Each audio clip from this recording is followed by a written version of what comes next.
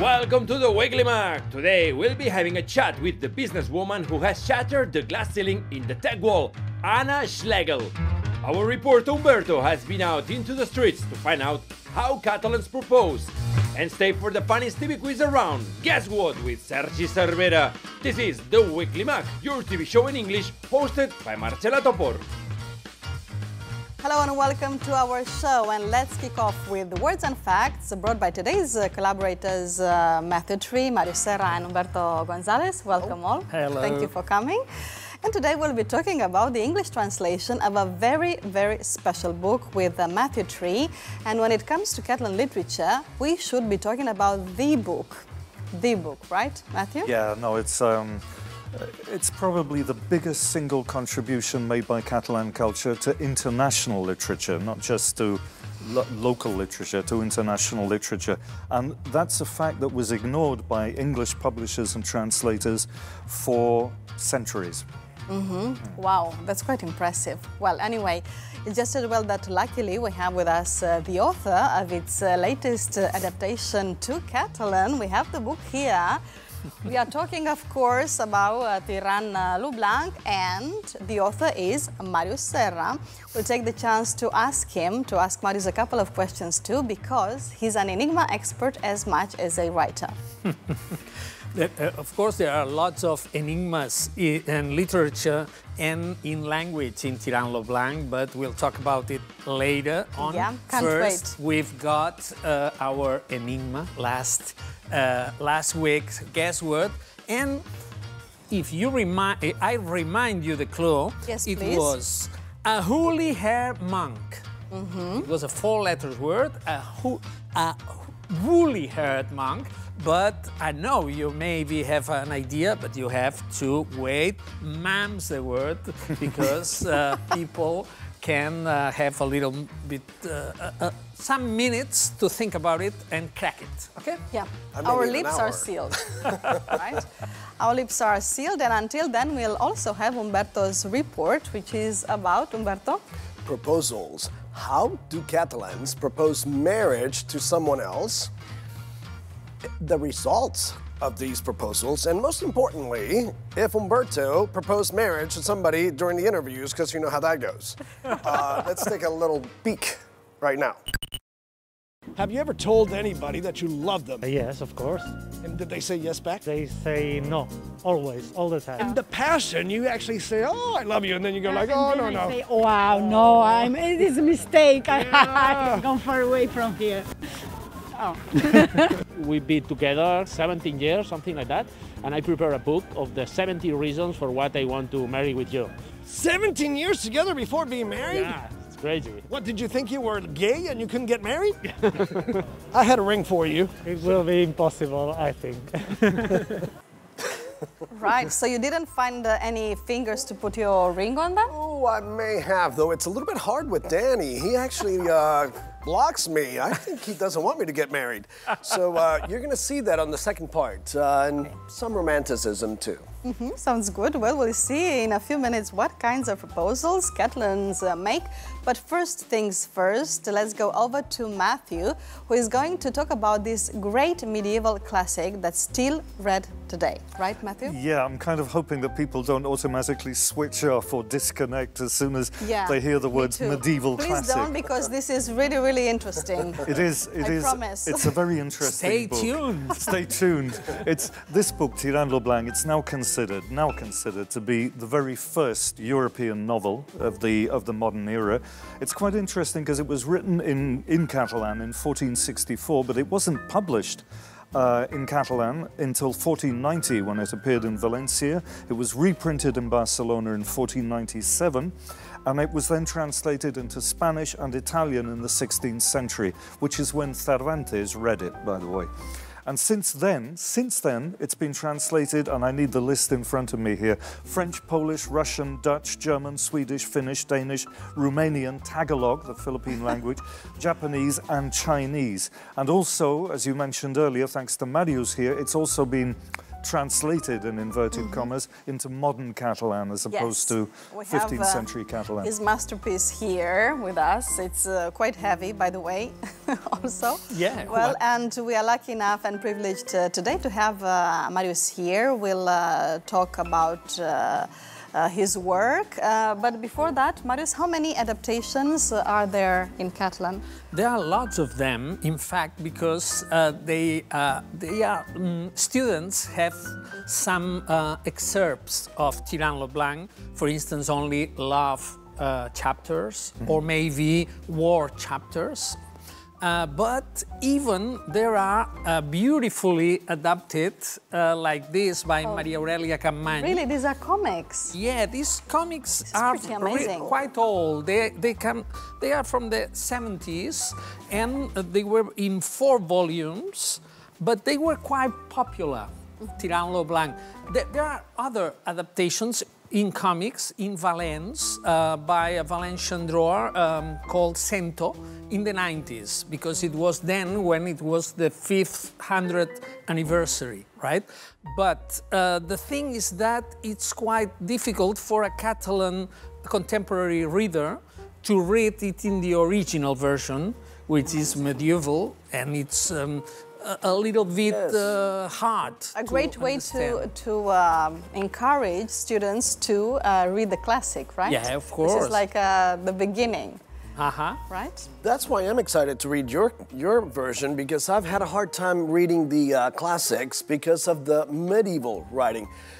But I have a question for you about adaptations. These adaptations, do they vary or stray away from the original?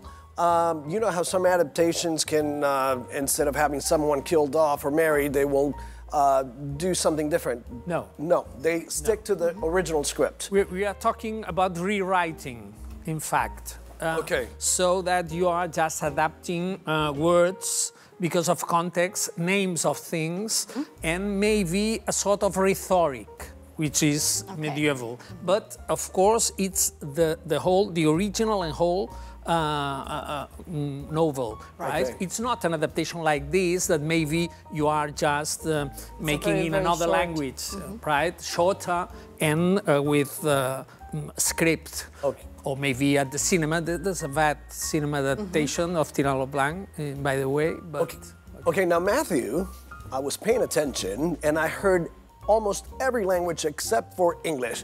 What is that all about? Are you trying to tell me that there hasn't been an English version? No, I was just saving that for last. You were trying to track You were just checking if you pay attention. Yeah, there's an English translation, definitely. It came out in 1984, the first one, and it had a huge impact. It had a huge impact. The Times Literary Supplement gave it a complete double-page spread.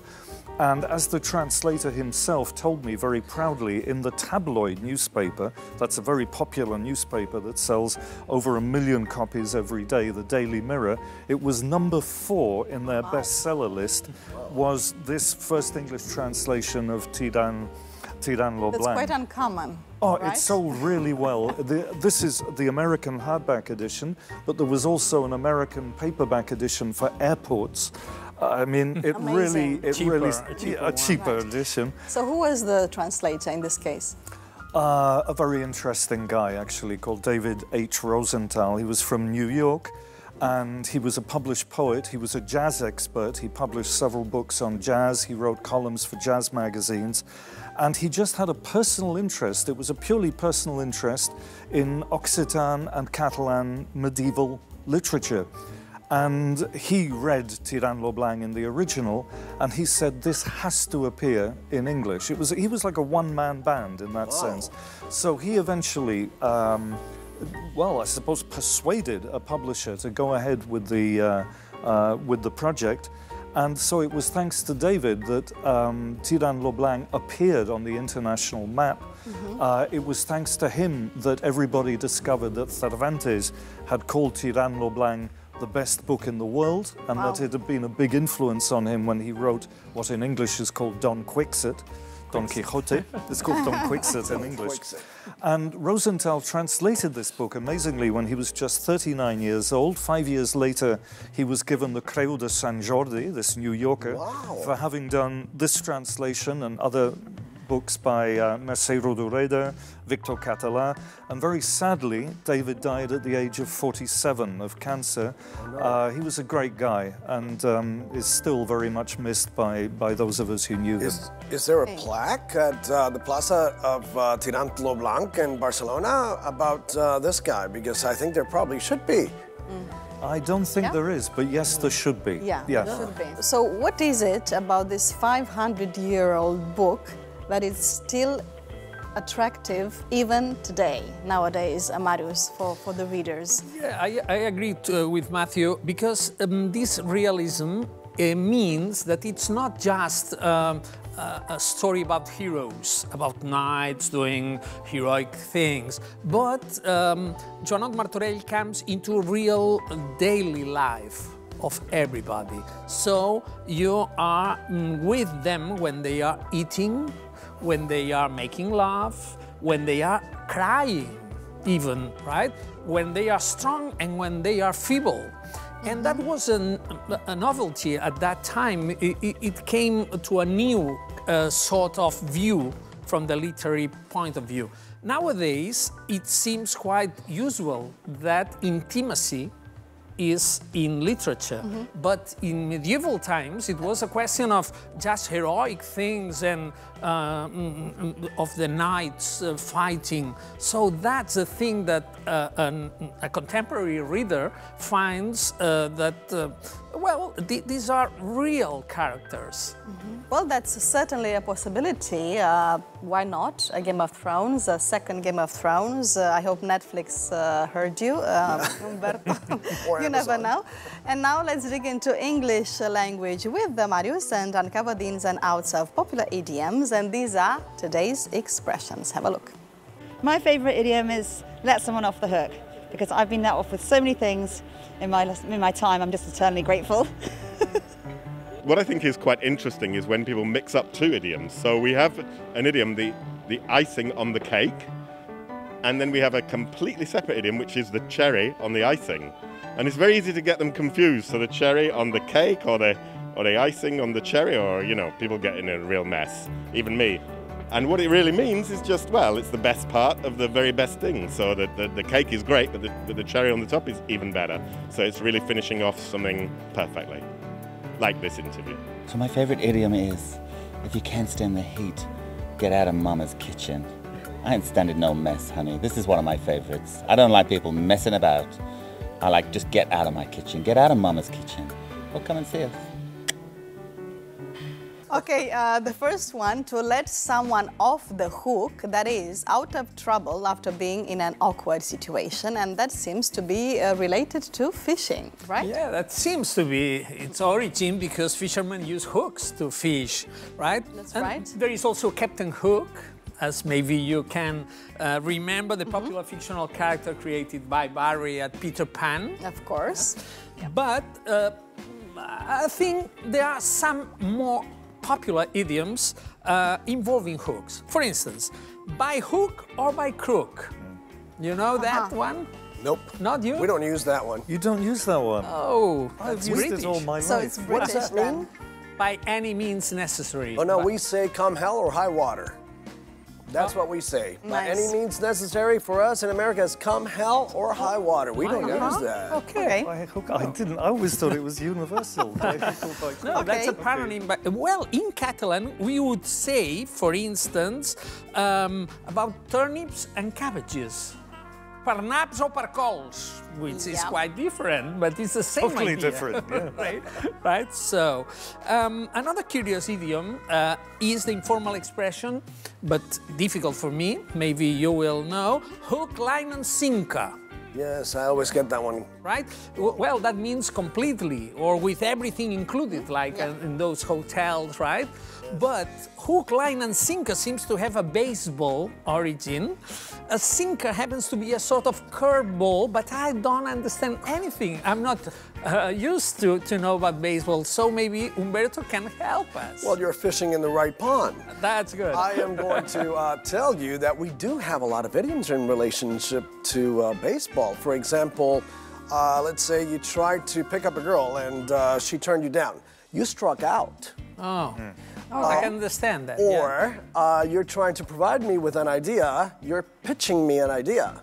So pitch me the idea that you want to bring up. Yeah, pitching. But the sinker, what's a sinker? The sinker is the thing on the line that sinks the line so that you can actually get, it's the metal part that sinks. Metal Right. part. Yes. Okay. But wait, I'm not through with the baseball ones. Oh my God. You know, you guys may have to sit down for this one. Well, you guys are already sitting down.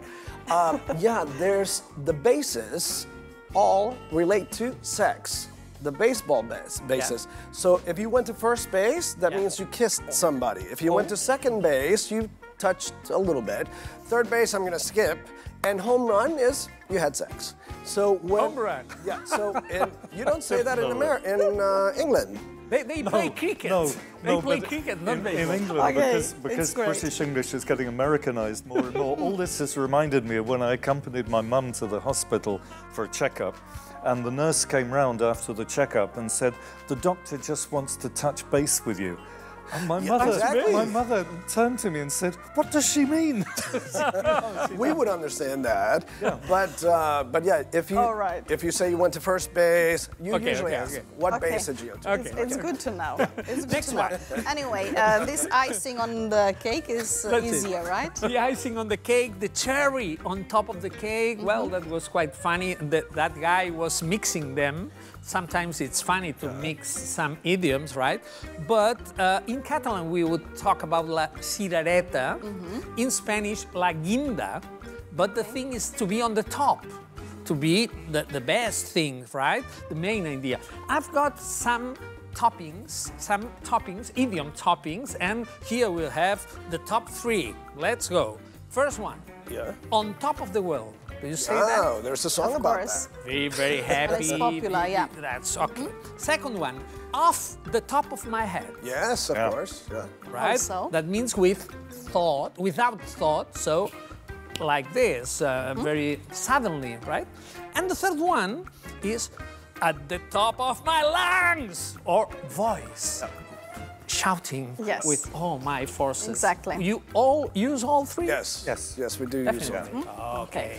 Last but not least, if you can't stand the heat, get out of mama's kitchen. That's quite a teasing idiom, meaning calling the interlocutor a child or incompetent, maybe? Yes, and it leaves no doubt about its meaning, right? Because it means that if you can't cope, you have to leave the work to someone who can. This is widely reported as being coined by a US president, right? Harry Truman. Probably because in England we don't use it at all. You don't use no. that one? No. Okay. Well, Truman's Show, maybe, but Harry Truman said that. It says, curiously enough, I didn't find many idioms involving motherhood, right? Like this one. Apart from being the mother of all battles, for instance, or the mother of all wars, or whatever, being the best one. You don't know the expression, "Can I be mother"? No? What does it mean? Can I be mother? This is actually very sexist. Can I be mother is if you're at a table where food needs to be served, you say, "Can I be mother?" It means, "Can I serve the food to everybody?" Really? Never heard it before. Never heard it. And we have one too, which is not a very nice one.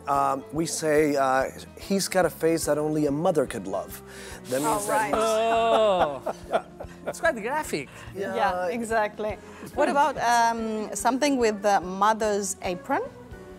To cling to your mother's apron. Yeah, clinging to your mother's apron. I don't In know other that words, one. to be dependent on... Exactly, not being able to Be make your dependent own... on your mother. to not make to your be, own Not to be independent. decisions. Yeah, Exactly. We don't Okay. use that one.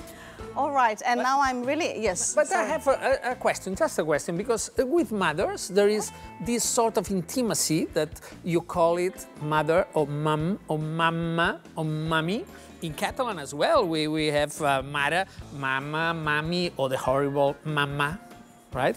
And I want to ask you, how do you call your mothers? Well, How? My Cuban side calls my mom mommy, but Mommy, most Cuban. Americans call their moms mom. Just mom. Mom. M-O-M. What about you? M-O-M. Whereas for us it's M-U-M. Only I had, because my mum came from the north of England, and it was typical, she called her mother, my grandmother, Ma. That was very typical, Ma, M-A. Yeah. And I often got into the habit of just, when I talked to my mother, I used to call her, okay, Ma, all right, Ma, that's all right, Ma, because I'd always heard that growing up. It's used in the southern states as well. Yeah, no? And in Romanian, how did you? Yeah. No, in English, the English equivalent would be mum. So Just it's mum? just Okay. mum, like mama. Like- Normal, nothing special about it, nothing fancy. No, but they are all these. All languages have this M thing for motherhood, right? It's like mum, mummy, mum. Okay, mamma mia, yeah, like, I this, actually- like this one. I yeah. actually have another book. Another. Oh my God! What's that? In fact, yeah, now mine is thicker than yours. And I have to tell you, Marius, that I want you, it's a book about Marius Serra as well, about the idioms and other words, Yep. but in Catalan. When are you going to do one in English? You've got That's a some surprise. examples Wow. in English as well. In there, but yes. the main Okay. thing is in Catalan, but there are examples in English, Italian, Spanish, and French as well. I mean, It's very good. I've read all of it. Oh, really? Yeah. excellent. Well, if this were a competition, Humberto would be the winner, right? Because he certainly surprised us all. I was Right, and not now- about to be left out. And now it's time for your video about proposals. Humberto, where did you go? Oh, I went to this cute little village, coastal village named Blanes. Oh, Blaines, these days. And did you find any creative marriage proposals there? Not as many as I wanted to, but I did find something else that I was looking for, which was the result of these proposals. So here are some. What happened the first time you said I love you to somebody, ladies and gentlemen? Did they say yes or no? And what fun or surprising ways of proposing matrimony would you like to have done to you? Will I propose matrimony today? Let's see what we find first in Blanes. Can you actually marry me? No. How did you first meet your wife? In a discotheque. After how long did she ask you to marry you? 3 months. That is quick. I wish I could find somebody like that. One reason was also for tax reasons, to save money. 50 or 60% of my friends drinking something. Do you want to marry with me? Ah, okay. Not romantic, no. I was working in a disco. He wrote me in a napkin. That he loved you? Yeah. Did you write in a napkin back that you loved him? No, sure. Another one, rent one big advertisement on the motorway, and he was in a road trip, and you were married, and the next one with me, and the last one, the name of the both of them. No? Excuse me, would you marry me? Say no. Has anybody proposed to you? I was in the kitchen, I think, and he told me I have to tell you something. Do you want to marry me? And I say, wow, it's very strong. Let me think about. Wait. It's not romantic. No. It was romantic. He didn't get on his knees? He didn't have pasta? Italian guy. No mozzarella? No mozzarella. No pizza? No pizza. No. Telling you, this is unacceptable, ladies and gentlemen. No, unacceptable. 3 days I left him. You left him? Yeah. 3 days after? 3 days after, yeah. I left him in the wedding of my sister. I never see him before. Will she say yes or no? Will you marry me? No.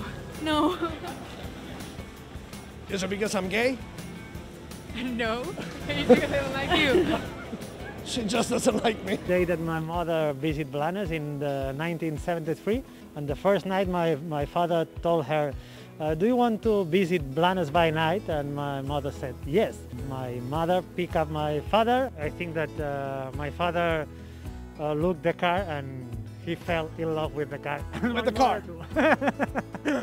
My brother-in-law proposed my sister, yeah. I think it's not a good idea, I tell my sister. My brother-in-law is there. If he hear me, he'll kill me. We won't tell him. But in this moment, I think my sister with this guy is not correct, is not good choice. But now you like him. Now I like a lot, yeah. Darling, will you marry me? Yes. Oh my God, I got one. She's adorable. She's gonna marry me and I'm gonna take her to Virginia.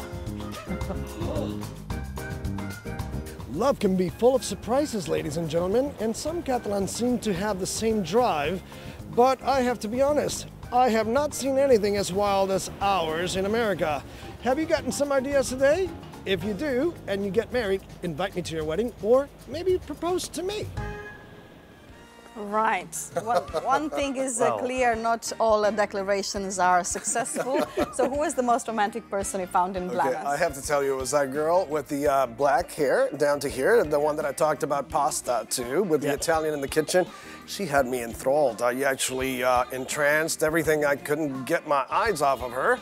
Her eyes were actually smiling and everything else. It was actually, yeah, I would call her the most romantic one. I had a straight flashback. Okay. And wait, now I want to ask you guys, how did you guys propose? I don't. You didn't propose to your wife? No, Jesus, no. No, I don't like proposing, and even worse, I don't like being proposed to. It's like someone points a gun at your head. Yeah. I don't want to do it to anybody, Matthew. and I don't want anybody to do it to me, ever. So when you got married, how did you end up getting married if no one proposed? I don't understand. Well, it was a long time ago, but we agreed to get married for reasons of, we were together, but to stay together, we needed to get a stamp on my girlfriend's passport.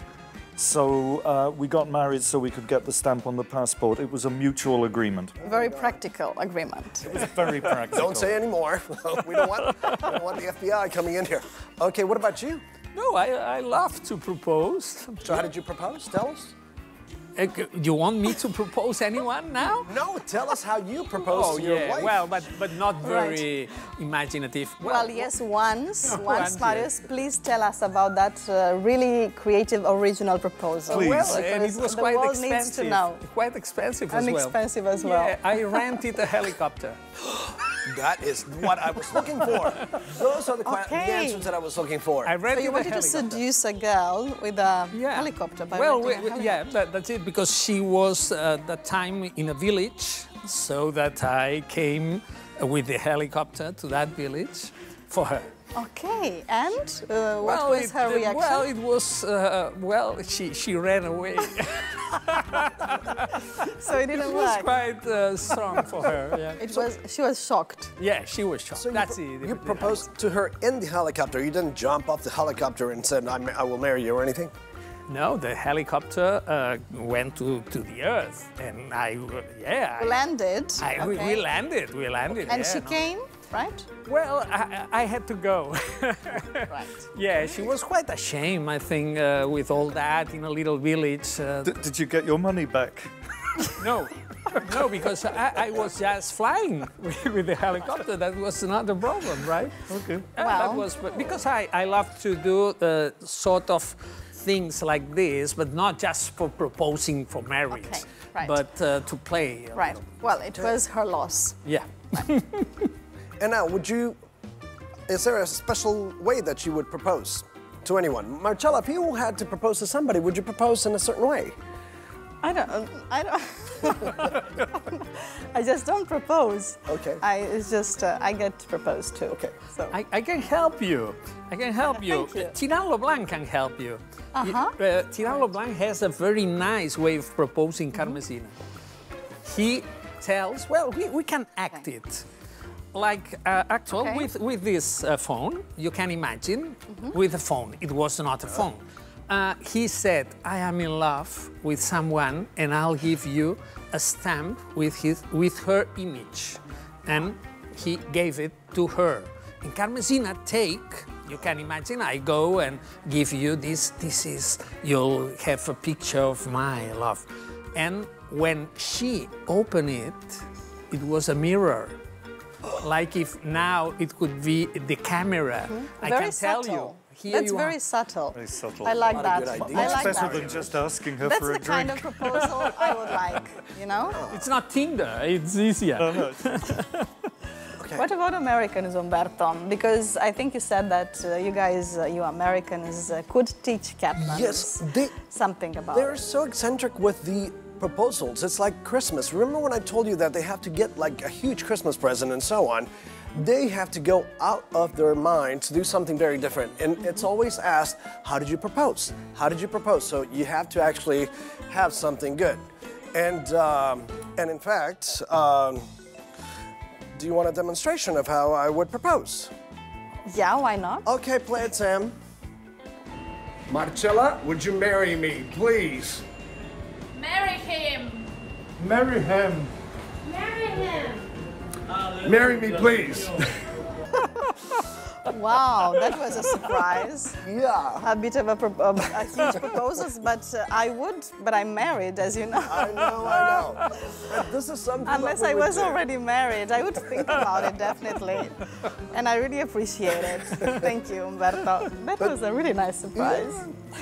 Well, and after declarations and proposals, my next proposal to all of you is for Marius to bring his enigmas, and it's time for the solution to the guessword. Yeah, and let's begin with the solution of last week's guessword. The clue was a woolly-haired monk. 4 letters. Any idea about that? Oh, first of all, I just thought monkey.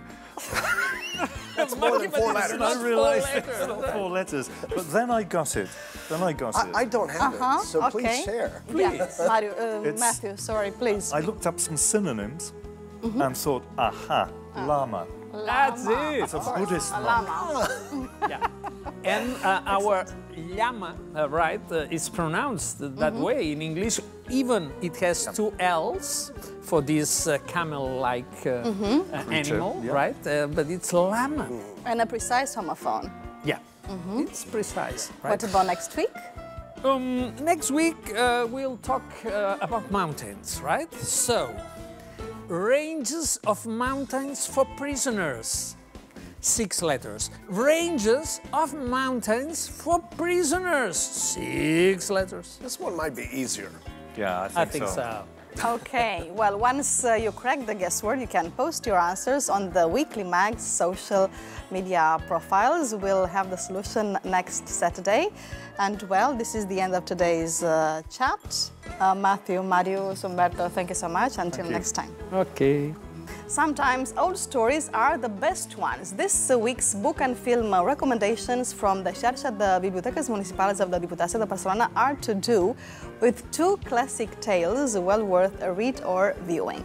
So over to our librarian Salvador Faura and our cinema expert Miquel López from Televisió de Badalona.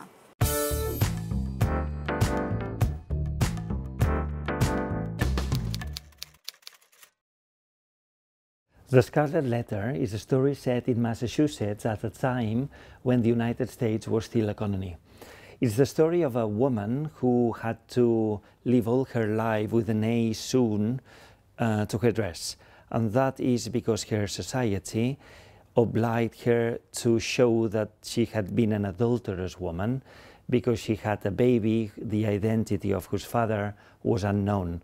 I strongly recommend you to read the book so that you know who the father of that child is. That's a big surprise.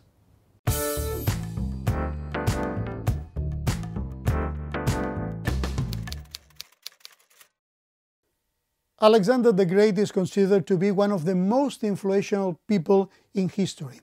He was the king of Macedon and created one of the largest empires of the ancient world, and he was never defeated in any battle. His life has inspired many books, movies, and television series, but probably the most famous one is Alexander, directed by the ever-controversial Oliver Stone. His look at Alexander's life is epic, but some critics considered it lacked emotional involvement. For what refers to the cast, Colin Farrell plays Alexander, and surprise, surprise, Angelina Jolie is his mother. Other notable actors are Val Kilmer, Anthony Hopkins, and Christopher Plummer. She's from Mulot, but made it all the way to Silicon Valley, California, where she's a big name in the tech world. Don't miss our interview with Anna Schlegel.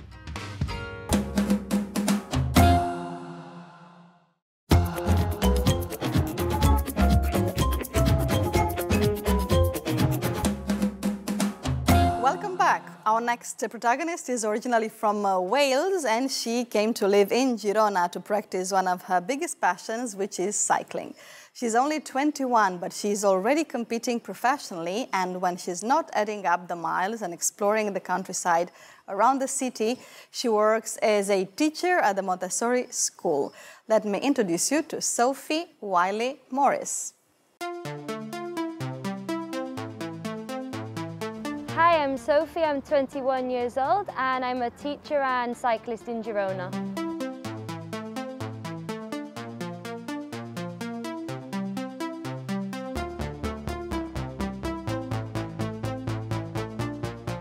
I'm from Wales and the cycling community is big here, and my parents saw something here in Girona and we ended up coming on holiday and I fell in love with it.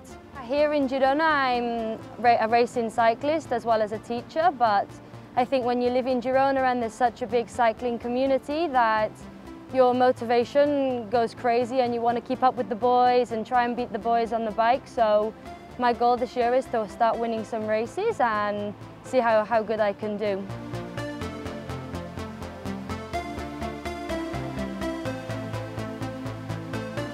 I became a teacher here in Spain because in women's cycling there's no money at the moment, which we really need to push, and we need help from everybody to get this going, even from the men.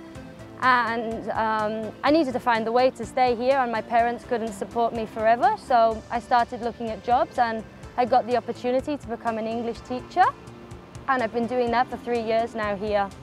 I'm working in Montessori, a private school which is based on learning through materials, not exactly classes. They have their own method using materials to help learn, to be outside of the classroom, so the kids aren't restricted to the classroom and they can be free with what they're learning. And in every classroom they have an English assistant and a Spanish or Catalan teacher.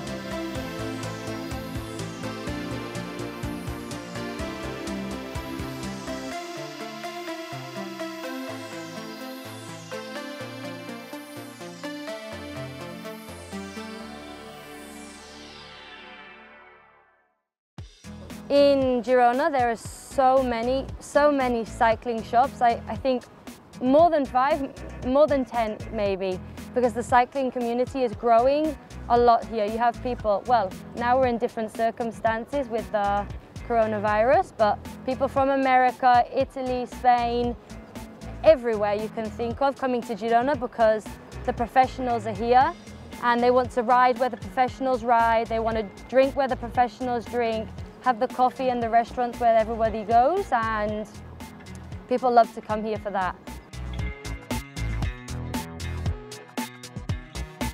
I got my first bike when I was probably 2 because my family loved riding bikes. But a secret that I actually never told anybody, I couldn't ride a bike with 2 wheels until I was 9 years old. And that's really late in the cycling community, that's really late. And then from 12 years old I started racing and I've never stopped. So when I started racing, I was racing in the UK. When you're younger you can only race on closed circuits that are no cars, no nothing. And I started going to Belgium when I started getting a bit older and racing in Belgium and in Sweden. And now I've moved to Catalonia. We do races in Catalonia, Spain and in France. Cycling for me is a way to release my problems and just something I've fallen in love with. I started very young and if I've ever had a problem, you just go on the bike with music or a podcast and you think about your problem and it goes, or the problem just goes and you love being out in the fresh air and taking in the scenery and the nature. It's a really good way to release problems.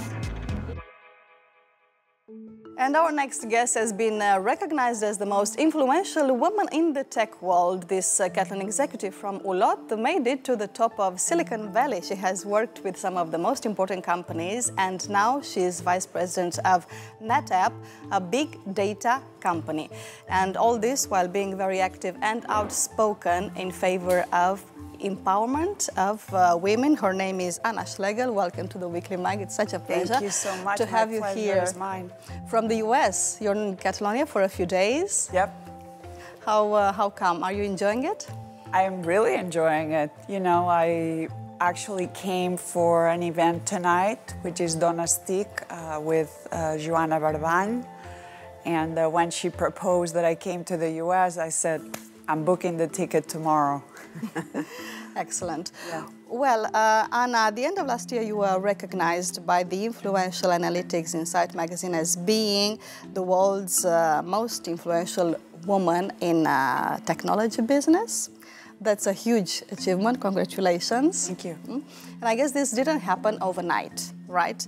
You've been in the US for a long time. You were in your 20s when you arrived.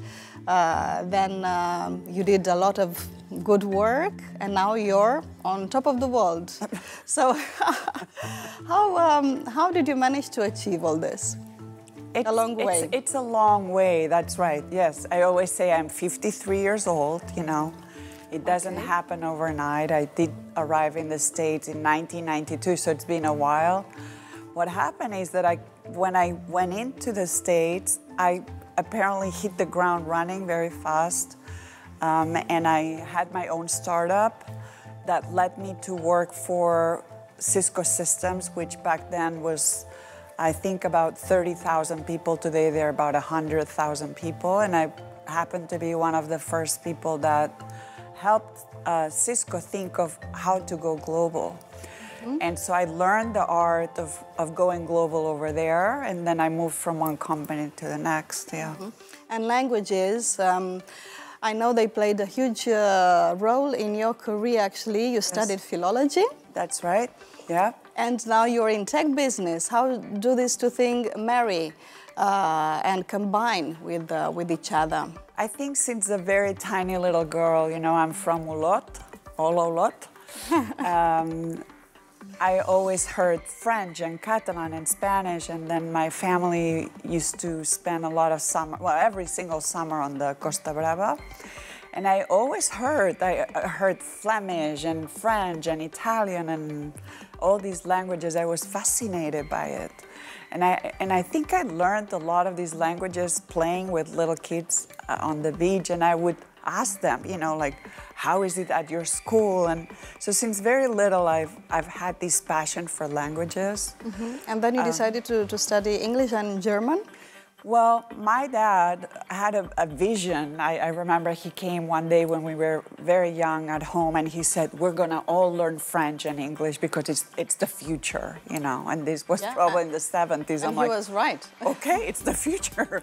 So he got us language tutors in Girona, so we all had to go, you know, learn some British English at that time. I remember when I came to the States with a very nice, proper British English that went away very fast.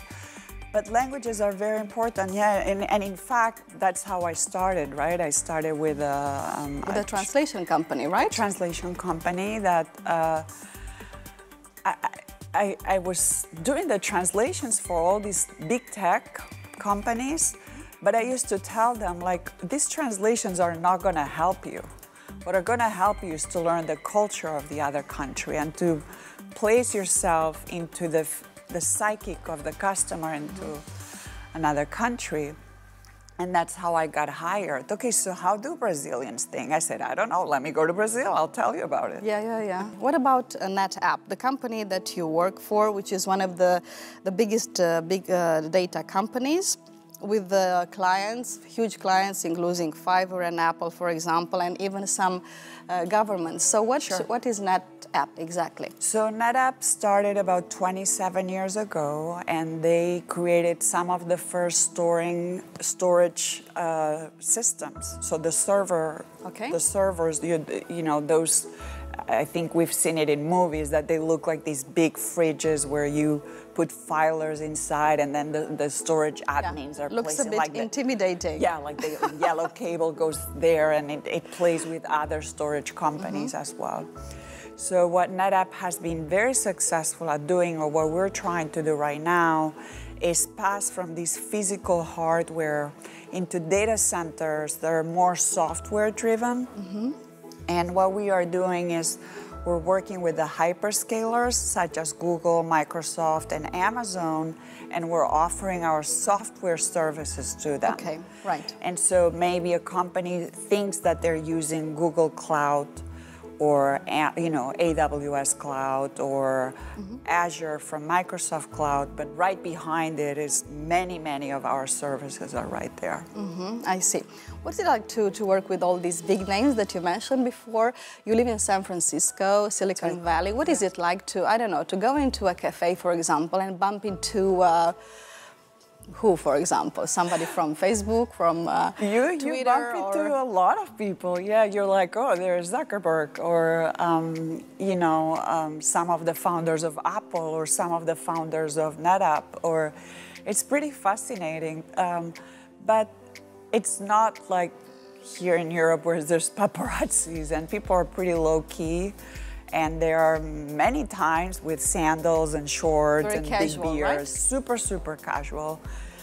You never know who you're sitting next to. Might be a billionaire, so you're always like being very nice and proper. It's fascinating. You sit in cafes and you hear people doing business and dealing, and the word innovation, and you hear all the techie words around there. How many women are in this world you're living in and you're working in? Of course, there are fewer women than men. Do you think this situation is changing, is improving? What is the situation in the, so you have to States, in San almost Francisco? like imagine, and I'm going to speak about the Silicon Valley because that's the data that I have. So this is on the West Coast in California, middle of the States. I'm not talking about LA, or I'm not talking about Eureka in the north. San Francisco, So I'm talking about the Silicon Valley, you have to almost imagine a pyramid where there is a fair amount of university females studying computer science or data science or going into engineering. But and let's say this is in red, so there's a same number of women, or in many cases more women than guys. Okay. But now they get into the company, they're having a harder time getting those jobs. And I don't know, sometimes we think that the job descriptions feel very intimidating.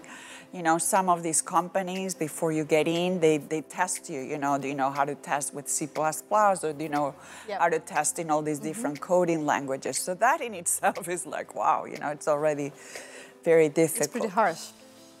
It's intimidating, and if you interview for Amazon, you're going in front of a tribunal of 10 people, and each person has a different role of, they're studying your character and if you would be a good team player. So getting into these companies is pretty difficult. And so when you look at this pyramid, let's say if the color red were the female, there's fewer red, fewer, and at the top there's almost no red, right? And why is that? It's the teams that started these groups, the engineering groups, are mainly male. It's not that they're not welcoming women and that they're trying to get in women, but it's just a fact there's more guys in there. Right. We are desperately trying to find more women, but we're having a hard time. So these ladies that are now in their last year of university, we go Facebook goes, Google goes, PayPal goes, eBay goes, Apple goes to try to get these women, right? Okay. And so they're competing in offers, so really great salary offers. And sometimes we get some in and Google gets a lot of them, right? Okay. Maybe they should also be encouraged to enroll in universities in the technological field. Well, that's up to the women. I mean, I've had daughters and I've raised daughters, and some are interested and some are not, you know, and I've pushed for let's go and do those scientific projects, right? Right. I know you're involved in a number of NGOs for the empowerment of women. That's right, yeah. In what fields, what activities do you do there exactly? Well, so they're a little bit different. One of them, it's called Women in Technology. So that's inside NetApp. We're 1,300 women, and we create this community where we support each other. And in fact, we end up doing business with each other, right? Because maybe I need somebody from marketing or somebody from engineering. How many people are you at NetApp in total? We are 11,000 employees. Wow. That's a lot. At NetApp, yeah. So let's say, 1,300 are part of Women in Technology, and we have some guys in there, which is open to everybody, because there's a lot of guys that want to help out. Yeah. It's just that necessarily they don't know exactly how to help out. And sometimes it's like, well, just slow down. When you have an opening, try to find a resume that doesn't look like that, So that's one NGO. The other one is Women in Localization, so that we are about 6,000 women there. We're in 30 countries. I think we're in Romania. Okay. We're here in Catalonia, so all the Catalan ladies, please check it out if you're into linguistics. Another NGO that I started is called STEM Mentors, and it's for the Silicon Valley. It was an Obama initiative that they were looking for somebody in the Silicon Valley to get it going. And that NGO is to look for the poorest of the poorest little kids. And there's a lot of poverty in the Silicon Valley that people don't realize that, right?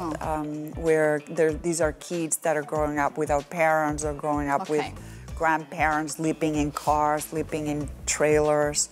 So we try to find these kids, and once a year we bring them in, and we introduce them to a dentist, we introduce them to a doctor, we introduce them to a fireman, so that they can start thinking, what does a doctor look like? Like, some of these kids have never gone to the dentist, right? Is that serious? It's super serious. Okay, well, anyway, we'll continue our chat talking about women who, like Anna, have attained a high position in the business world and have paved the way for others. But before that, let's take a quick break and watch a short language tip with our teacher, Mark Broderick. Hi, so I'm sure that lots of you have come up with imaginative ways of killing boredom in the last year. And one of the ways that you might have thought is playing board games. Anything from Monopoly to Catan to chess, etc. Now, of course, playing your favorite board game in English is even more fun, but you might need some vocabulary to go along with it so that you don't look out of place, okay? The first expression you might use is, hey, let's place the board. And place the board obviously means to open the board and put the pieces on it. If it's a chessboard, of course, you put the white pieces on one side and the black pieces on the other side, okay?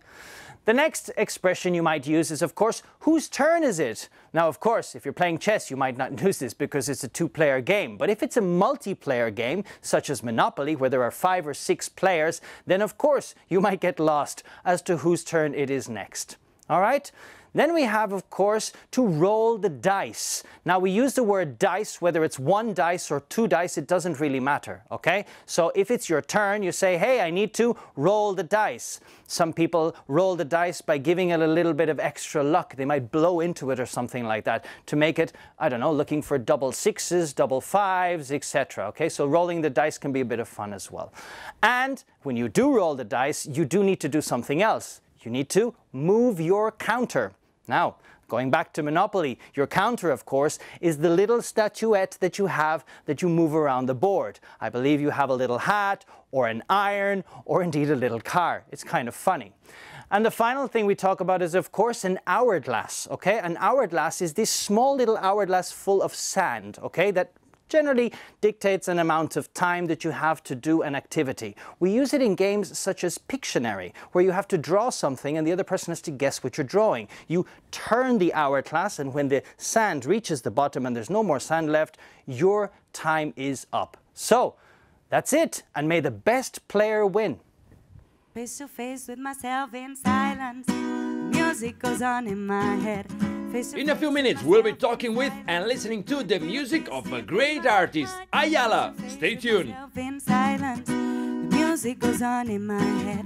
Face to face with myself in silence. I feel peace deep. Hey.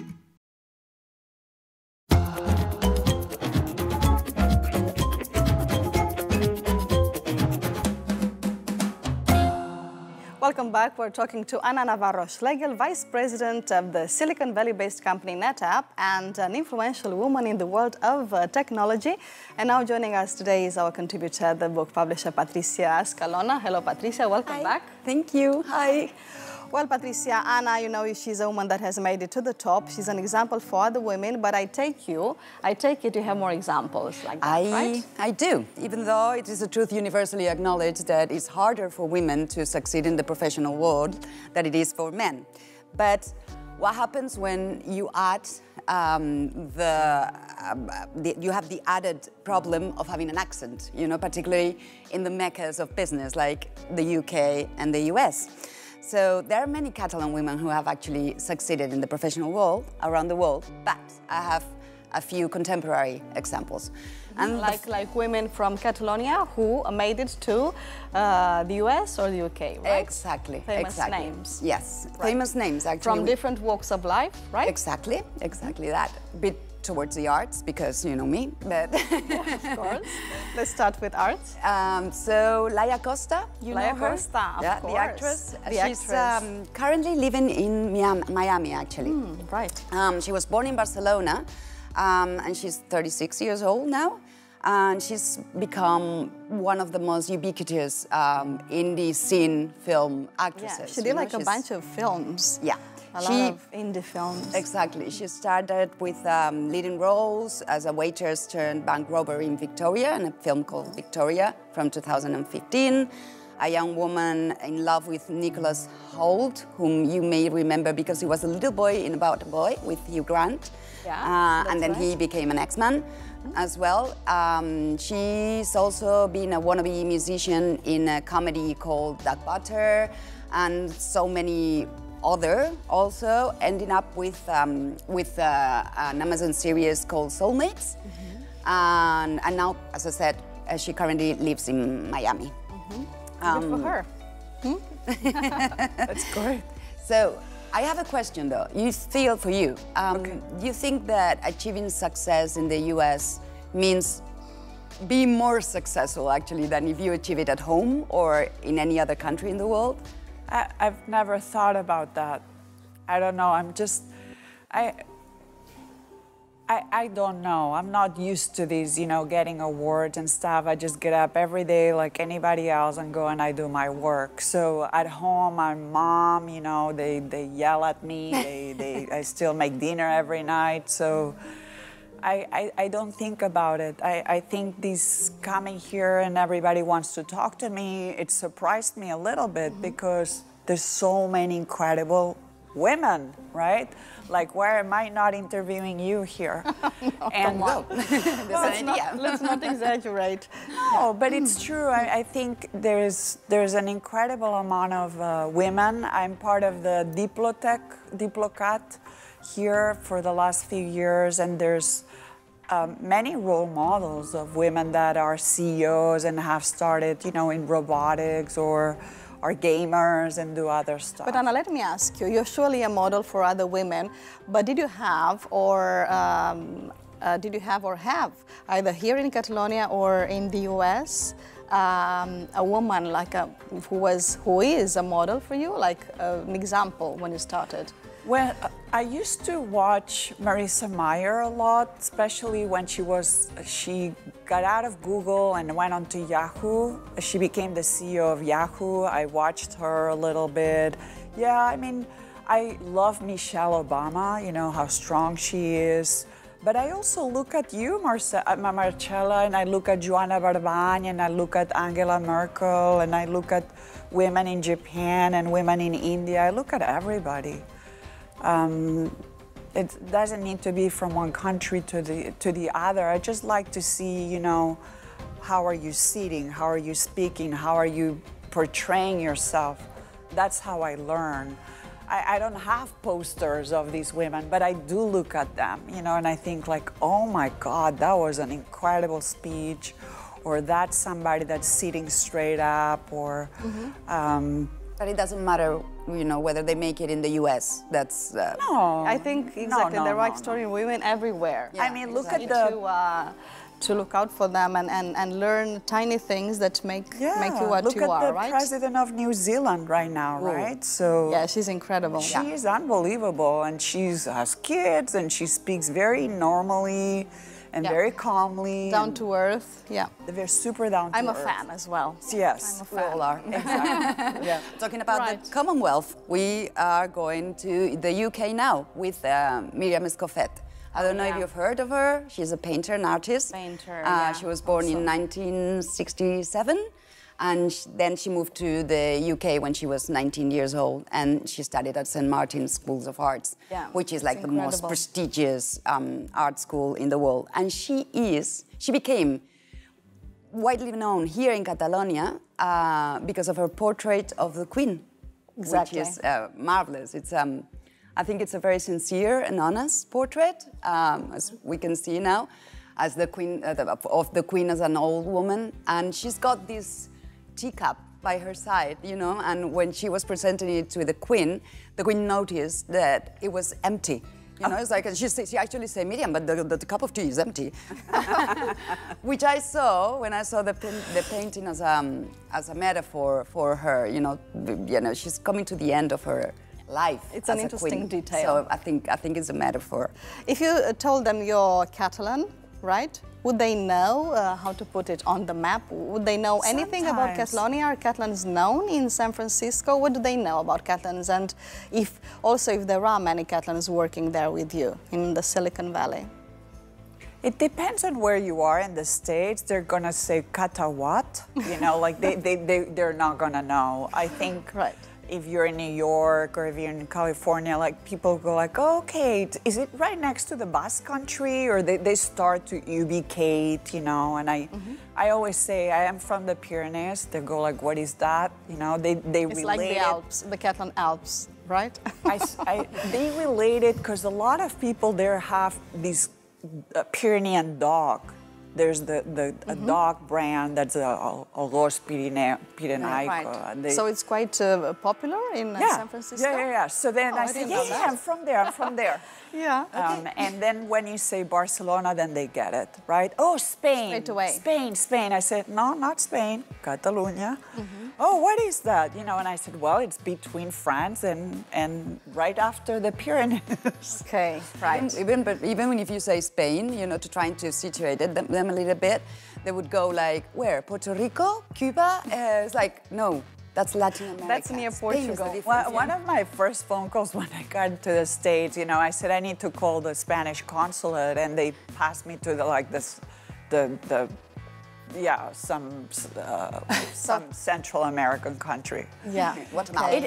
But I don't want to exaggerate though. There's very well educated people that actually know what's actually happening here. So they're either very well educated and they will poke me, you know, oh, you're Spanish or you're French or you're, you know, so they know very well.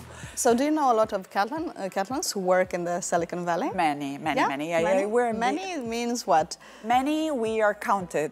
We are, I think, between 13 and 1,400 Catalans. Wow, that's a lot. Wow. In the Bay Area. Do you know each other? Do you socialize? Well, I know hundreds of them, and some come and go, right? Also, they come to stay at Stanford. They come to do things at Berkeley or the Haas Institute. Amazing. And we have a Telegram group or WhatsApp groups, and everybody joins and everybody welcomes everybody. Do you ever meet to celebrate any Catalan traditions? All like the time. Consultadas and stuff Oh like that? my God, we've done, Really? I don't know that I can tell you all the things that I've done. Can you find calzots in San Francisco? Can you find calzots in San Francisco? Well, they try. I think there's like some farmer that is trying to grow them. You know, like there was one guy that was trying to replicate fouet. And pan tomate, I guess it's easier to make. Yeah, and there's several Catalan restaurants there with Catalan chefs, right, that they have come. There's El Telefèric, El B44, hi ha la Catalana. So yeah, all those restaurants are there, and we meet there, and we watch soccer, and it's amazing. Sant Jordi? Have you managed to bring Sant Jordi over to... Sant Jordi, calçotades, vam portar els castellers, we brought in the castellers, and in fact, we opened our homes so that they didn't need to pay for hotel. I drove them. I drove many suitcases in my car, you know, so I drove them around. Yeah. Would you recommend people from here, young Catalans who want to succeed, to have a successful career, would you recommend them to go to the States or to China or to another country in order to succeed, achieve a successful career, or would you recommend them to stay here? It depends on what kind of success they want. I mean, it's such a big question. I mean, if they want to end up international, at a working Fortune in 500 company, they may have to, you know. But NetApp is here. NetApp is in Barcelona. Really? So yeah. We opened an office about a year ago here. We used to have a small office, and you know, I had a little bit to do that to make sure that the office was opened here. Oh, it's great. I didn't know that. So Google is here. Right? Facebook is here, Microsoft is here, Amazon is here. I always say, maybe travel a little bit, stay 6 months, but do come back. We need people to come back. We need to keep the talent also here, right? We have to. I know right now that the success that I have is because I've traveled so much. I've lived in Africa, I've lived in London, I've lived in Berlin, I've spent many years in the States. But boy, would I wish that all my kids were here right now. But they can't. They're all in American universities, and I'm not going to be the mom that leaves them all there and I move here, right? So it becomes very difficult. At the beginning, when you're in your 20s, you feel very powerful, right? Like, I'm going to move to the States for a few years. I'm going to conquer the world. But then you marry and you have kids, and then you have a startup, and then things are happening, and you stay, and your kids start going to kindergarten. And then you're like, where are my family dinners with my peeps? You know, you need your mom all the time. Although my parents have come to the States so many times, right? And my brothers and cousins and such. But still, you miss them.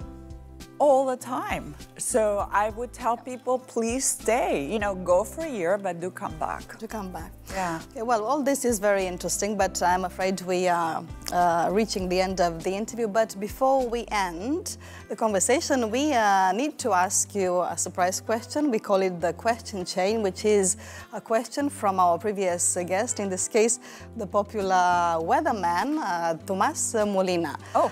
Let's check him out. Well, I'm a fan of Tomás. Hello, my name is Tomás Molina. I'm the weatherman at Television of Catalunya. I have a question for you. What do you think about the weather people? What do you think about the weather forecasters? Do you think we are sometimes wrong, always wrong, never wrong? I have this feeling that maybe you think that we are not wrong always. Oh my God. Just cracking up. I mean, even before I left for the States, I used to follow Tomás. Wow, this is quite a surprise. It really surprised me. Tomás, I think sometimes you guys are wrong.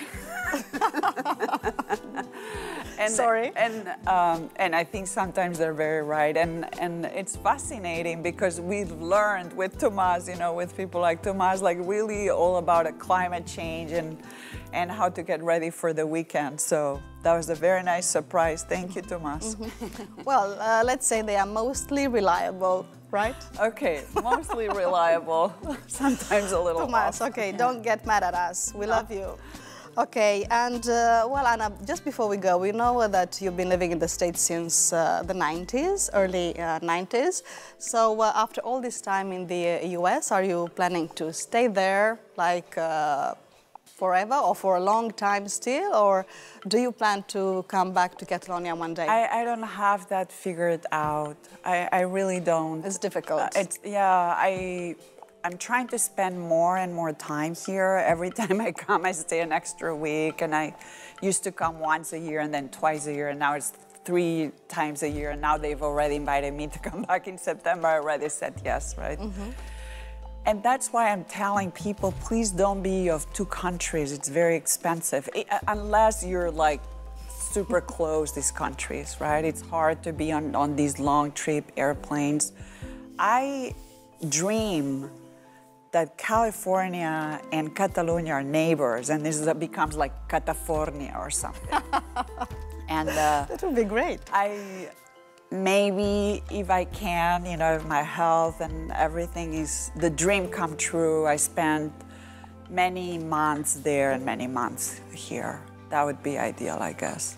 Mm-hmm. Ideally. Okay. Yeah. Well, Anna, thank you so much for coming. God, it's thank such you. a great pleasure, an honor to have you here today to talk about technology, about women empowerment, and so many other things. Thank you so much. Thank you. Thanks for all you do. Thank you. And thank you so much, Patricia. I'll see My you next pleasure. time. Thank you. Thank you. Thank you, Patricia. Fearless now, you can't put me down. I think and think, things that make me who I am.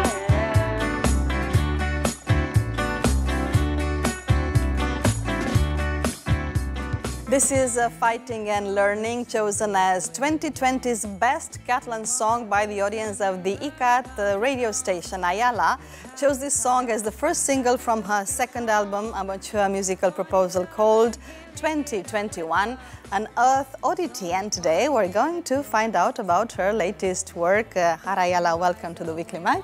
Welcome. It's a pleasure. Let's talk about this album, your new album. You wanted to experiment a little bit, you wanted to change styles, but without renouncing to electronic and urban music. Tell us about the result. Well, I've always liked black music. It's my main style, I think, and everything that goes from soul to blues and to hip hop and electronic music, and all these newest sounds of urban rhythm, and I think that's what you can hear in this album. Mm-hmm. What do you think has changed from your previous album to the second? Well, I've changed as a person, as a musician. I've grown, and as a composer too.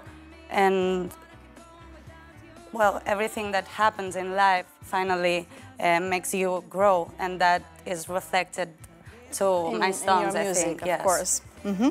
In this work, you have combined, like you said, different genres, and we, in the press release, you call them, for example, I will quote a few of them: Mediterranean blues, the trap that is heard on Jupiter, and the funk that makes the moon spin round. So, when we hear about all these astronomical references, what do they mean? What do we need to imagine? Well, the sky is a subject that has always interested me a lot as a young child. I always used to look up to the stars and moon and wonder and imagine things and question things about it. And so it's something that has always inspired me, but not just the sky on its own has inspired me. It also has inspired so many different type of artists around the world, and which art has then inspired myself. Do you miss covers? Because you started performing covers, but then you started to create your own music. Do you miss that part of your life, of your career? Well, I don't really miss it because I still do covers at home. Okay, but there was something about making covers that made me realize that I really wanted to do my own music, because I've always wrote since I was a little girl. I find something so freeing in writing and taking out my emotions, and also in singing and playing guitar or piano. And so there was a time that covers weren't enough, and I needed to put music to my words. So it was like a natural process in your career. Well, you were nominated as an emerging artist at the Associació de Representants de Catalunya Music Awards last year, and this song, Fighting and Learning, has been chosen as the best Catalan song by the listeners of the ICAT radio station. What is the situation of urban music in Catalonia, would you say? It's complicated because I don't know if I'm really into this urban music scene, because I know I play with a lot of okay, I mean, it's not necessarily just urban. Yes, I think I'm not only urban music, since I play a lot of different styles, and I think I'm sort of at the border of a lot of different styles of music. So urban music, electronic, what you said before, soul, right? Blues and blues. Okay. Black music, not in general? In general. Okay, what about the lockdown and all this pandemic situation? How has it affected you and your career? Many artists said that they had more time and more peace of mind, more time to create. Was the lockdown productive for you in the sense? Yes, since we had a lot of concerts that we couldn't make, I tried to take all this time that I wasn't really supposed to have and take advantage of it. And besides of that, I also, well, with the band, we also made some videos playing from home. Yeah. And trying to stay creative and still doing things and not stop. And actually you are doing things, you reinvented yourself, you're doing new things, but also you have started to go back on stage, right? Actually today you have one concert. Today we're playing at 8, I think, in Lanao, in Poblenou, and we are looking forward to it. Yeah, well, I bet you do. Okay, and today what are you going to play for us? I've come with Paul Sistak, my guitar, and we're going to play an acoustic version of Face to Face, Silence. Excellent. It's about what? It's about, well, I wrote this song during the lockdown, so it's about looking inside and staying silent for recognizing things that you usually don't. Okay, looking forward to listening to the song. And by the way, I love your nails. Thanks. And what I find amazing is you told me that they are real. Yes, they are my real nails. Not like Rosalia's. No. Right? Okay, well, Ayala, thank you so much for coming today to the Weekly Mag. Good luck with all your projects. Thanks for having me. Thank you for coming. And after the music, playtime! Stay tuned for Guess What? The funny TV quiz with Sergi Cervera.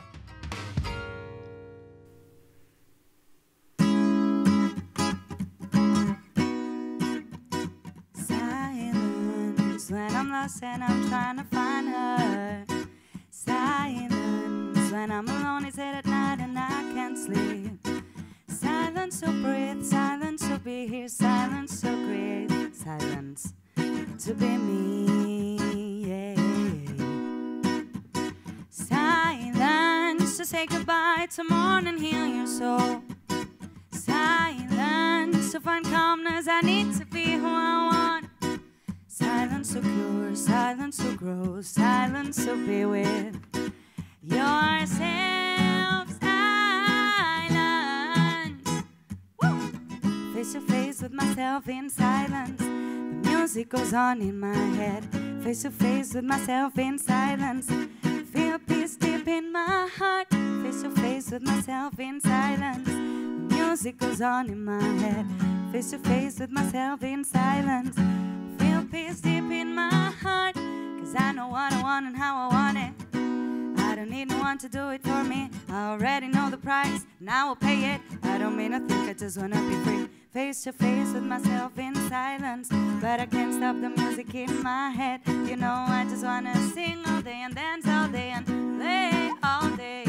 Face to face with a 20-year-old me. I don't know her now, but she's quite funny.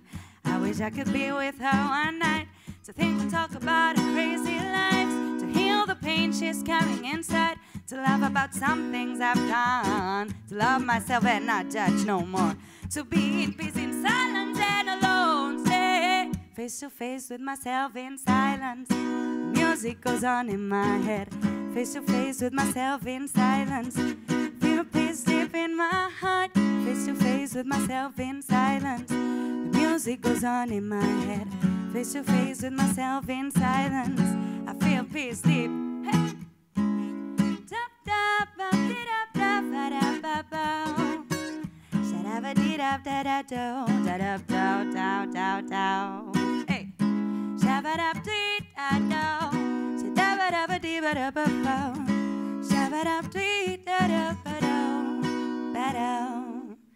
Face to face with myself in silence. The music goes on in my head. Face to face with myself in silence. Feel peace deep in my heart. Face to face with myself in silence. The music goes on in my head. Face to face with myself in silence. Feel peace deep. Silence when I'm lost and I'm trying to find her. Silence when I'm alone, it's late at night and I can't sleep.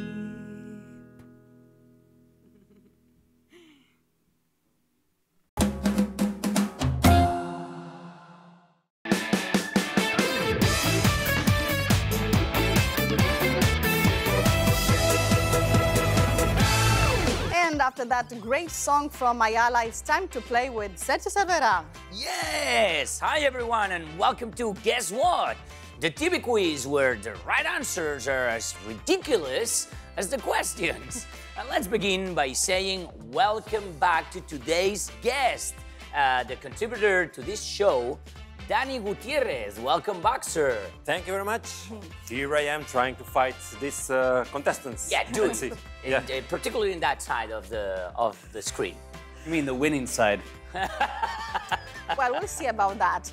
Let's see. Danny is a one-man band. Not only is he the accomplished cameraman and editor of our reports, he's also a documentary filmmaker and has traveled around the world.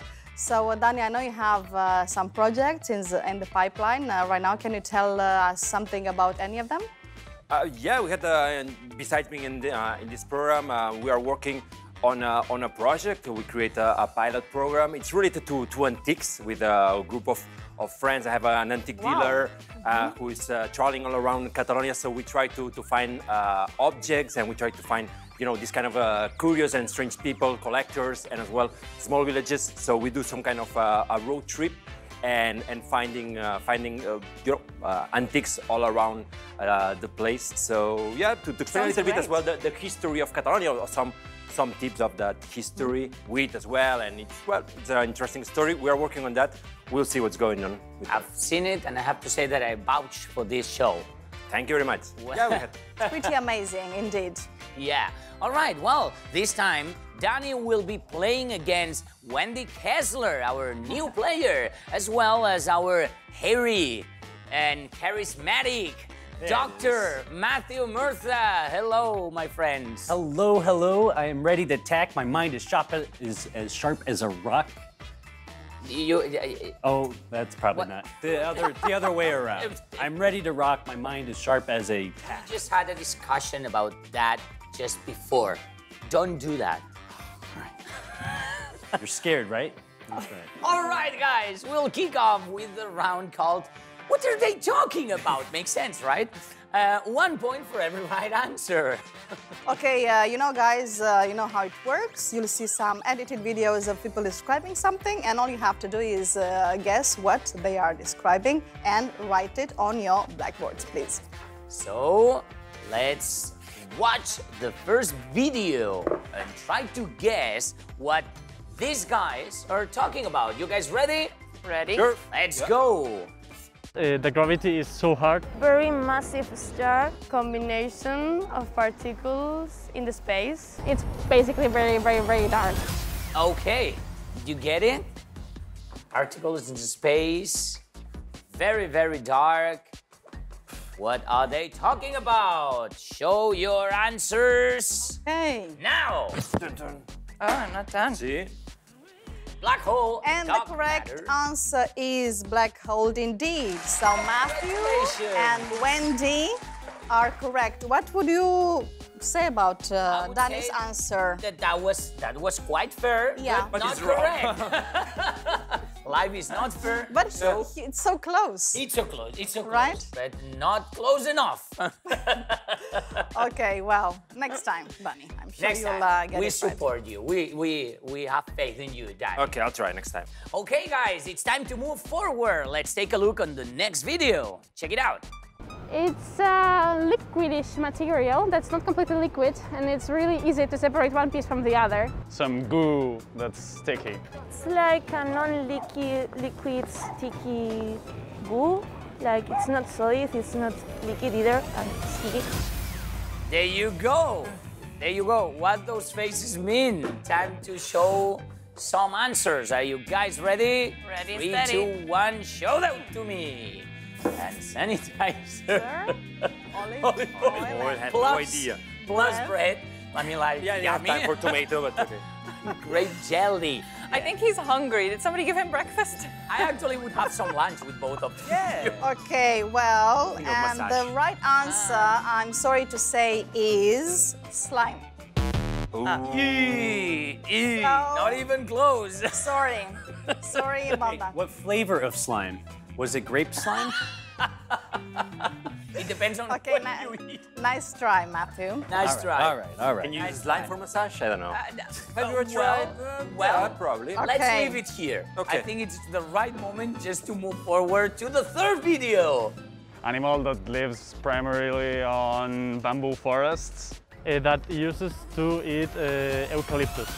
All right. I mean, sometimes, in case you were wondering, the people we ask for some answers, they don't know everything, as you can see, but their faces Okay. really talk. They can talk. So, let's see. what do you think? Show the answers. A panda that has.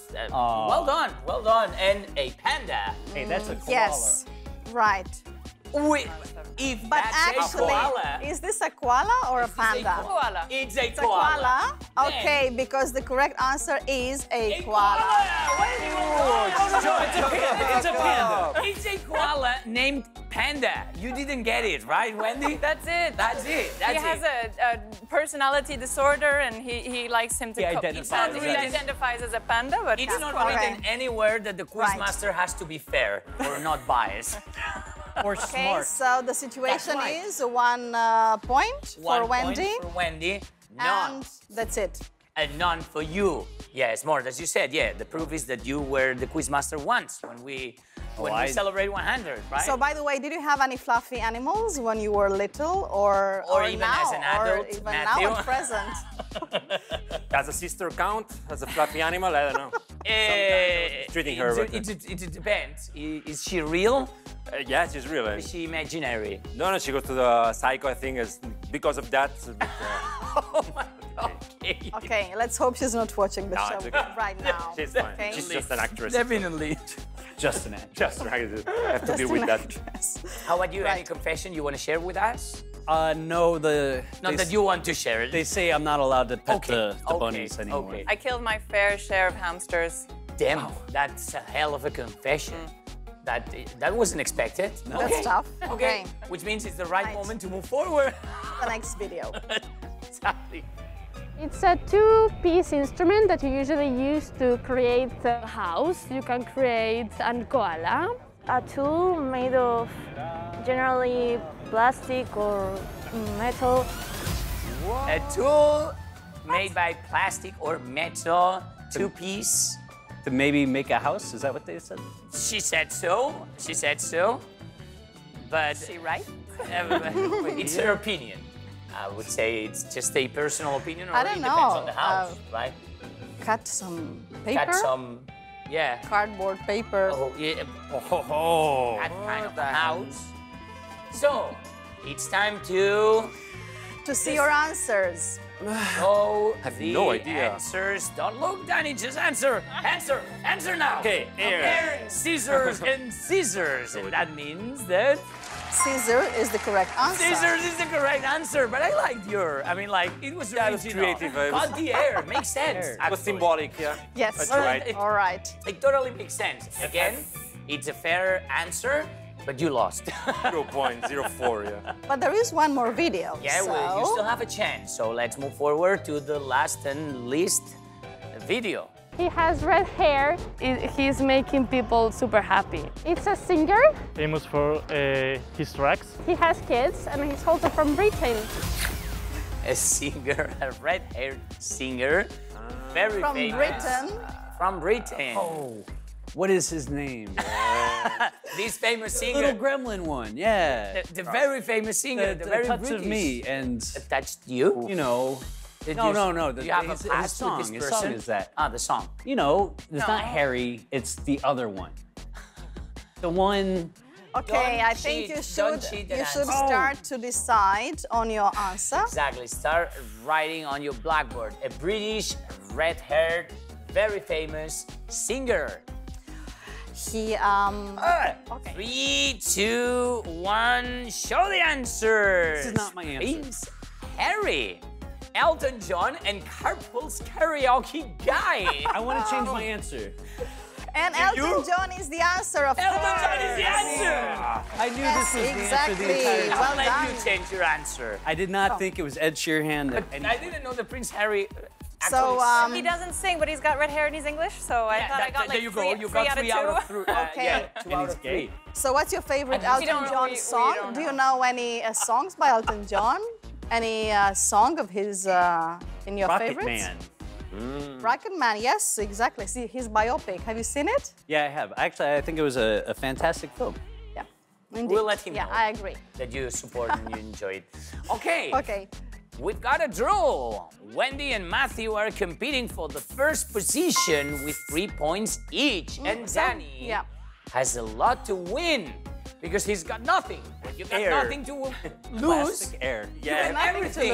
I have the air there, you know, I knew the answer was for me. Yeah, that's what I have. The victory air, nothing. is coming to you, my friend. I can feel it. Right. Okay, and after this warm-up, you'd better prepare yourself before playing the Speed Challenge. There you go. Of course, and talking of playing, before we continue, here comes Marbo Rick with his second language tip about games. And now he's going to teach us some basic vocabulary about playing cards. Let's check it out.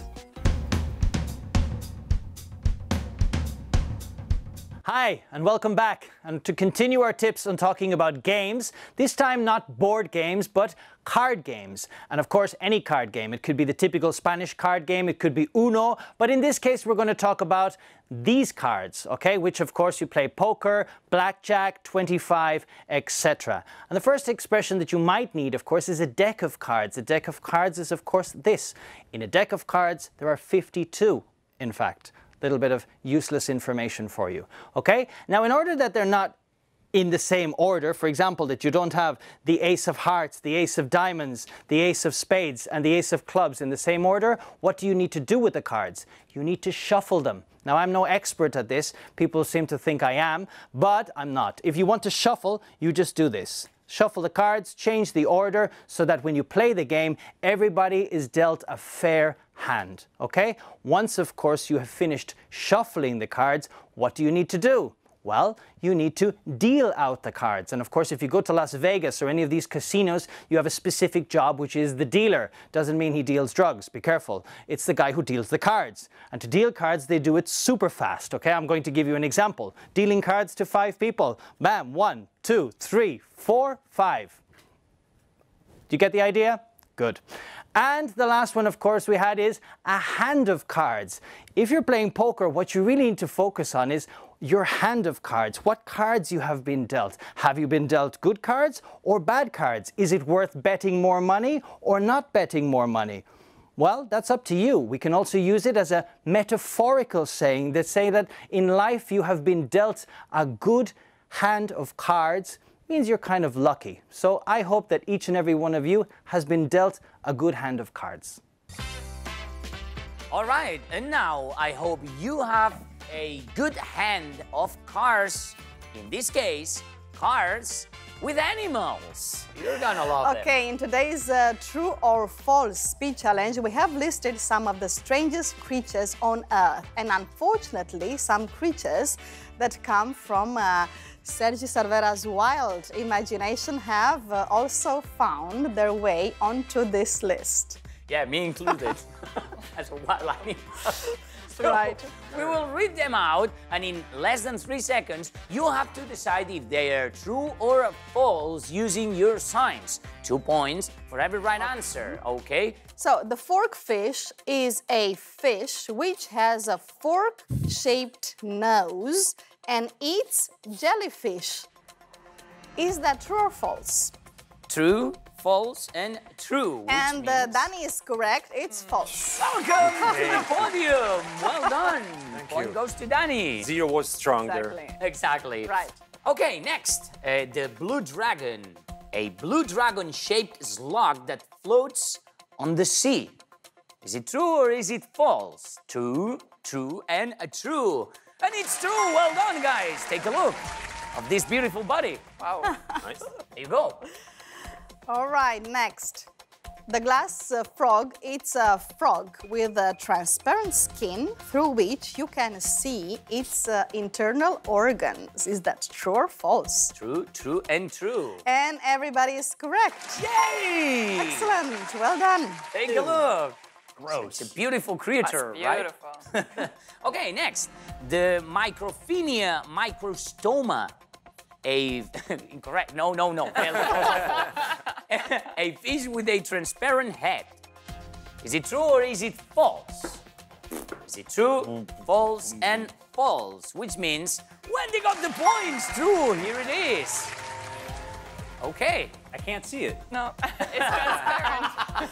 Good Well, one. you can see his head. Okay, the Chiroptera vitreus, that's a translucent bat through whose abdomen you can see its latest meal. True or false? Oh, I wanted true that one. False, true, and false, which And means... it's false. Matthew and Wendy got 1 point each. But would that have been cool, right? Okay. What I want in reality, yeah, they go exactly. really Wishful separate. thinking. Let's call it wishful thinking. All right, let's move forward. Here we go.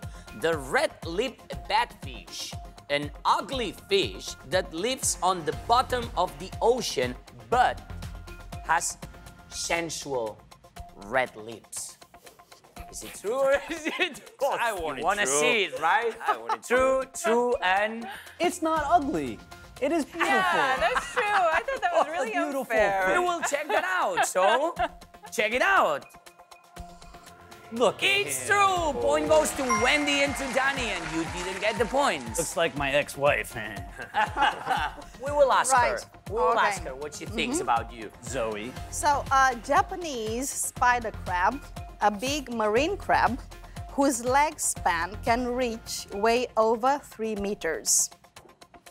True or false? True. 3 meters is a lot. Let's have a look. Let's have a look. Wow. It is And it's true. True. It Well is done. true. So everybody got 1 point, right? Yeah, absolutely. And Excellent. I'm trying to 3 imagine meters. finding this at my apartment when I got home after work, and yeah, such a pet, It would right? be so great, right? Yeah, absolutely.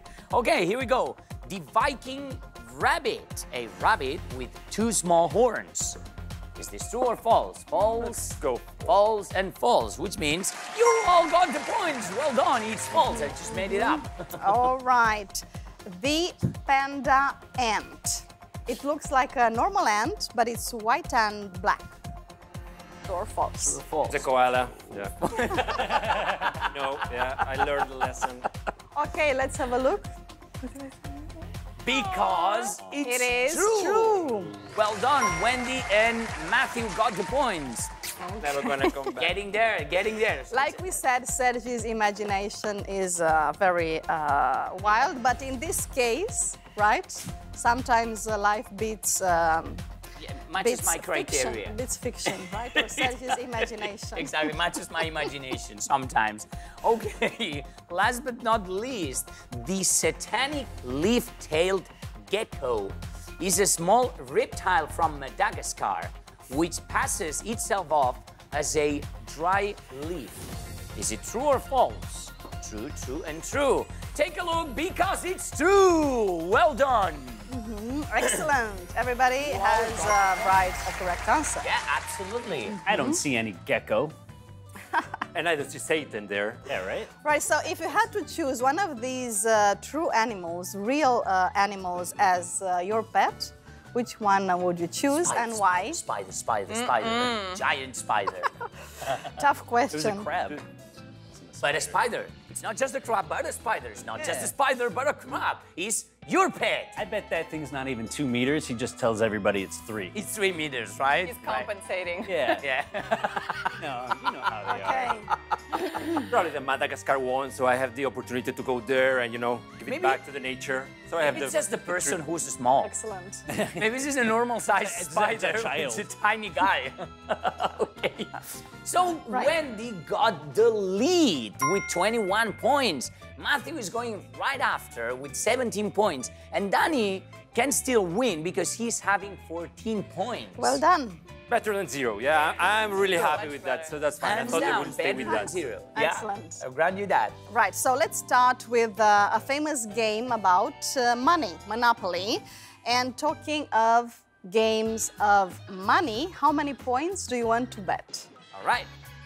Now, I'm sure you have seen the Monopoly men in the Monopoly box, of course, or in adverts. But how many points do they want to bet? Yeah, absolutely. Yeah, exactly. Before the wait, question. before the question. Before the question.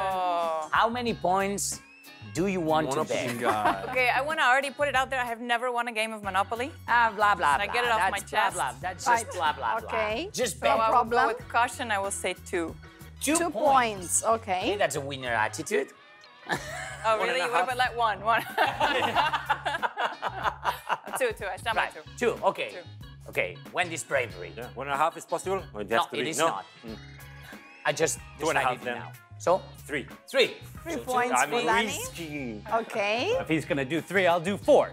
4. And So 4 we got points 2, 3, for and Matthew. 4. So here comes the question.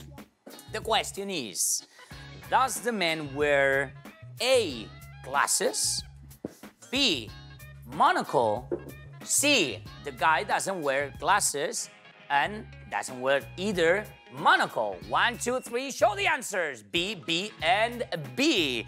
And it's not correct. It is C.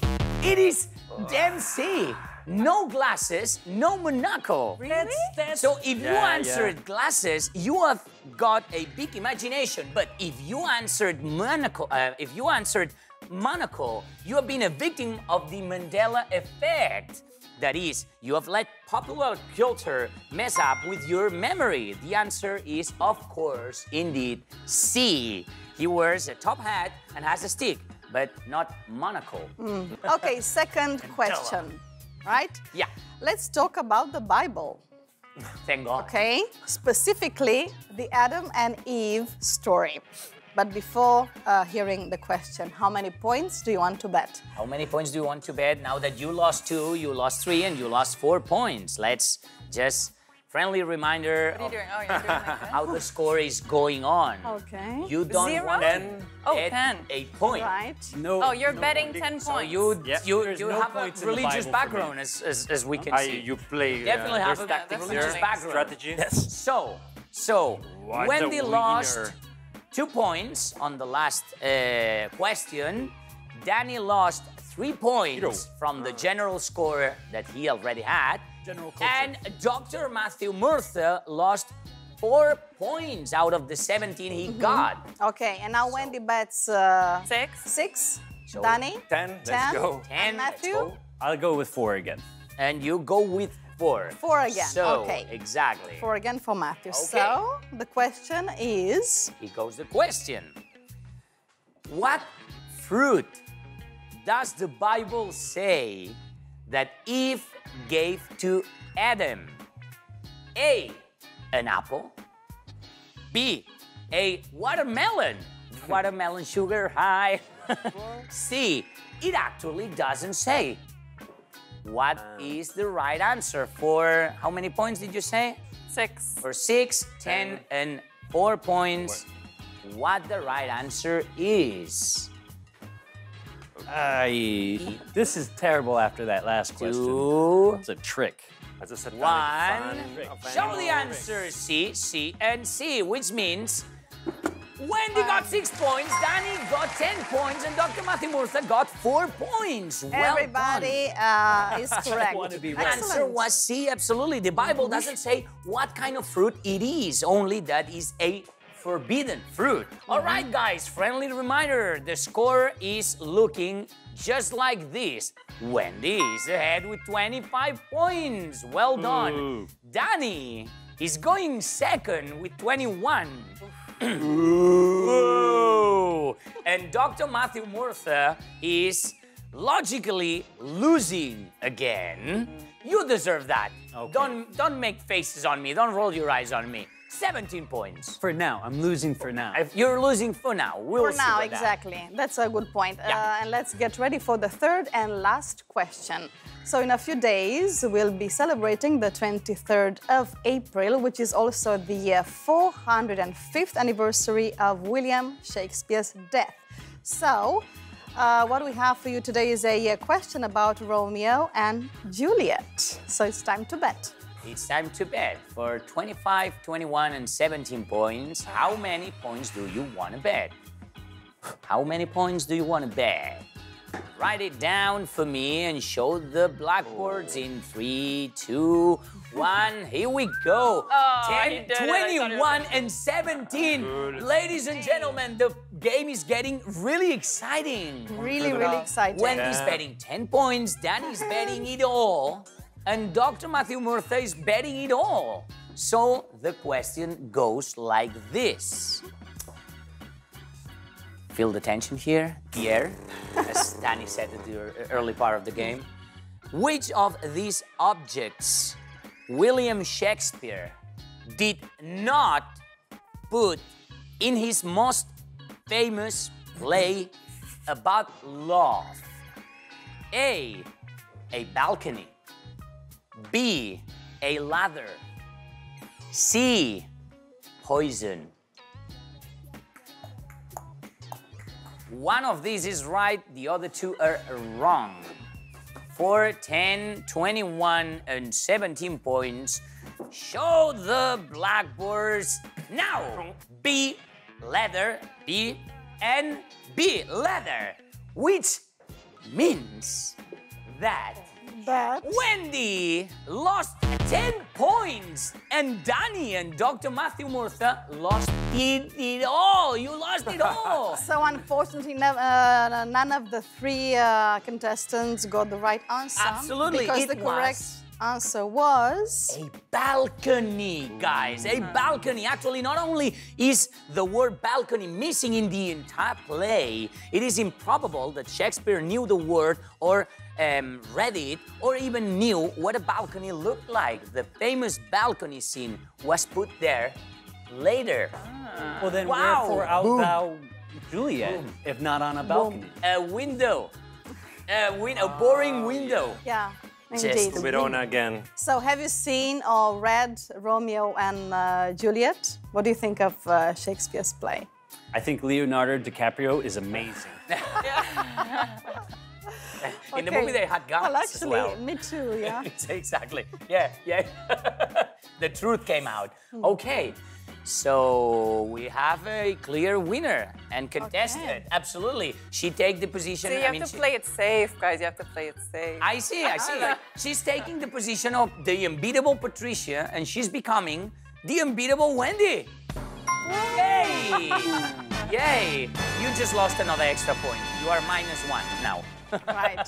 So how many points does Wendy have? 15. 15 points. 15, but that's not the funniest part. The funniest part is not the 15 points of Wendy, but the 0 and 0 guys.